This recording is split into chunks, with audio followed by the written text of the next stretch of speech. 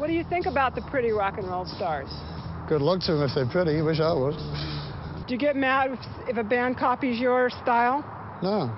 Good luck to them. Maybe they'll do something we can copy later.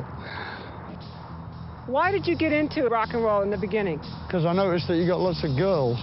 I don't think people take girls seriously in this sort of music. I don't know why that is. I am actually an alcoholic now, I guess. I think I'm probably about 4 on the Richter scale of alcoholism. Did rock and roll do it to you? Well, yeah, I guess it did, because we got a free bottle backstage every show, you see, so... I mean, you don't want to leave, you know, the last quarter of the bottle, so you tend to finish it up, you know. I think a lot of people look to people in show business, or anybody who's famous, to model their lifestyle on. So if you're modeling your lifestyle on somebody and it turns out that they died on smack, that's not very clever, see.